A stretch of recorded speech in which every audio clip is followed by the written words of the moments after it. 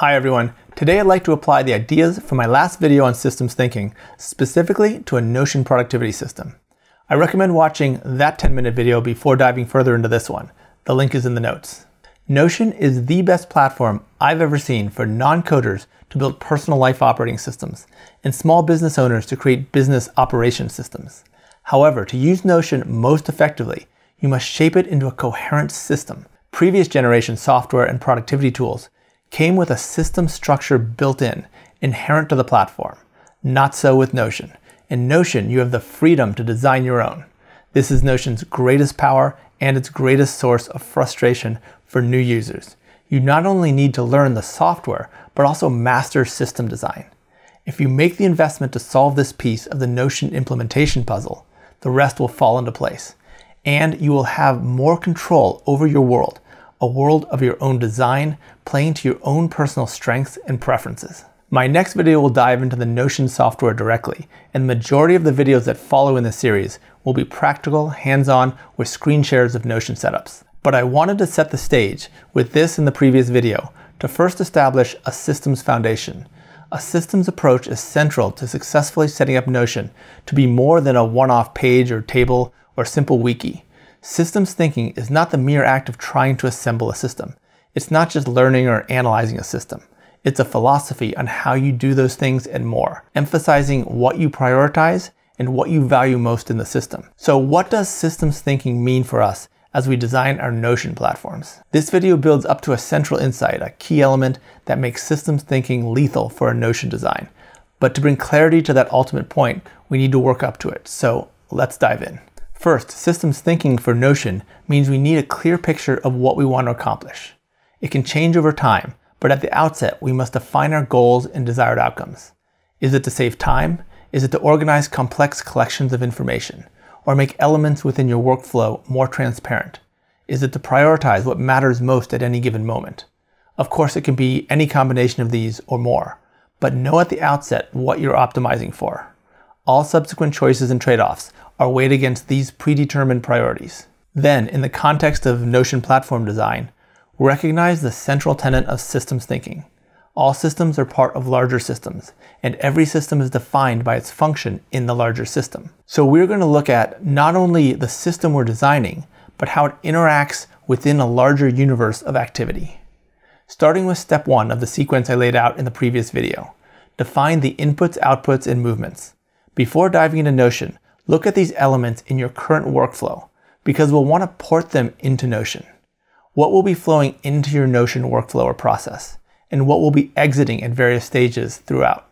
How will the information enter? Where will you be collecting it from? What's the most efficient way to routinely bring variable data into tables or pages? When Notion releases the much anticipated API and Zapier integrations, we'll get more options here, but at the moment, a lot of this will be manual. So you'll want to think about the quickest and most efficient way to enter the right information and no more than necessary at the right point in your personal or professional workflow. So consider how that information will flow through the system. Write this all out and optimize your thinking here. What triggers and responses will be activated throughout? And at what touch points will you personally engage with that information stream? Where are the likely bottlenecks? The bottlenecks will almost certainly be you or a member of your team, so anticipate those points and design for that. Ask what happens to the backup pool that accumulates at the bottlenecks. Design for items awaiting action to pool up in an organized, prioritized manner that makes it easier to process and dig out. When things go sideways and derail, how does the system pause or reset? This is probably starting to sound complicated, and we haven't even opened Notion yet. Don't worry, the purpose of this discussion at this point is merely to connect systems thinking with the design work we'll be doing in Notion. I'm rattling these questions off to frame an approach of looking at Notion through a systems thinking lens. We are not building right now. This is just conceptual. I just want to bring this kind of mindset to the project when we open Notion and start getting our hands dirty. Next, we look for reoccurring patterns. Again, reflect on the circular patterns in your life and in your work that you hope to enhance with Notion. What are you doing over and over again? What do you want to do less of and more of? What are your most frequent accomplishments and reoccurring disappointments? You're doing two things here: identifying what Notion can help you improve and obtaining clarity on the elements of your personal system that must be fluid and dynamic in the Notion implementation. At the very least, make lists of these by category. A Notion Kanban board would work well for this, or Trello or pen and paper. Better yet, lay out the process in a flowchart using a tool such as Whimsical or Miro. Both have free versions. Now we get to the central insight I alluded to earlier. Find and cultivate feedback loops, and design your Notion system to facilitate them. Remember, a feedback loop is a self-magnifying or self-diminishing pattern over time. With each iteration, a feedback loop increases or decreases in magnitude, perpetually and systematically. The results of the previous cycle pour greater resources and momentum into the beginning of the next cycle, over and over again. Feedback loops can build you up to be the best in the world at something, or they can break you down. What behaviors or activities will steadily get you closer to your goals?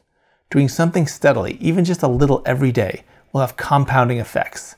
Such routine efforts will increase their impact at an increasing rate, putting you on an exponential growth and improvement curve. How can your Notion system shape your activities to generate these compounding results? Furthermore, how can the steady accumulation of knowledge in your system and in your life fuel your growth?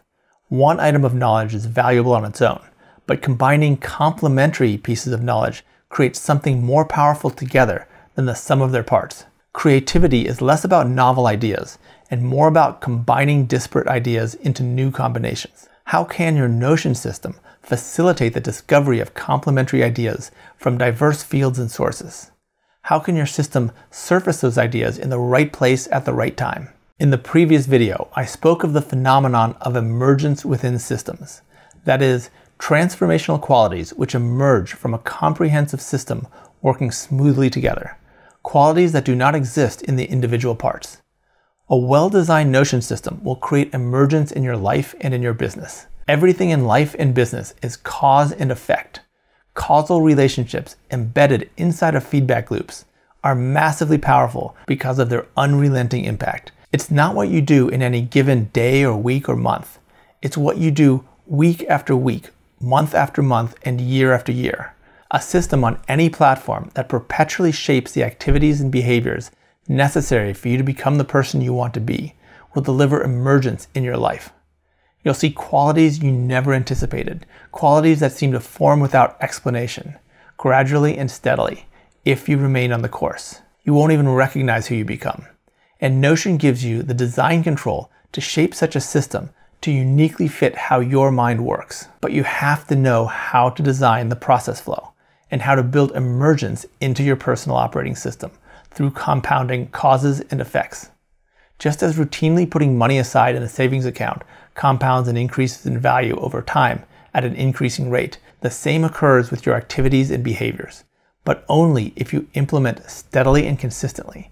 A well-designed Notion system will shape the path and provide the clarity to guide such behaviors. It can do the same for the collection and distillation of knowledge, or for your content creation efforts, or your personal finances, or your skills development, or anything that matters to you. While feedback loops are the rocket fuel that drives your growth, any system that is to last requires balancing processes. You'll try to build these in from the start, but in reality, the work never ends to identify breakdowns or pressure pushing the system out of sync. You will perpetually shape these balancing properties as you operate within the system. You need to look for ways to bring such guardrails and counter pressures into your system to keep it in equilibrium. In my experience, the most consistently powerful balancing elements are routine reviews such as the weekly review, monthly review, quarterly review, or annual review. Understanding the importance of balancing processes will help you recognize and stick to your periodic reviews. You make them part of your system, so you do them no matter what else is going on. Without such counterbalancing measures, any system is operating on borrowed time. We'll discuss other types of balancing processes as we get into specific Notion system implementations in future videos.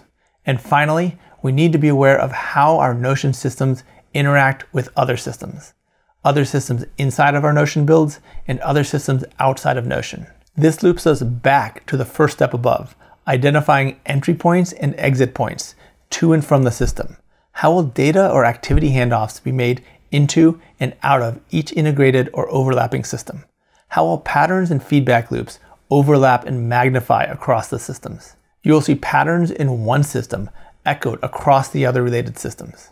And in turn, the feedback loops will magnify across them.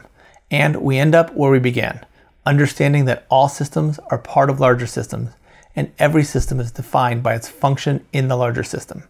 The key here is to think and design holistically. In the next video, we dive into Notion.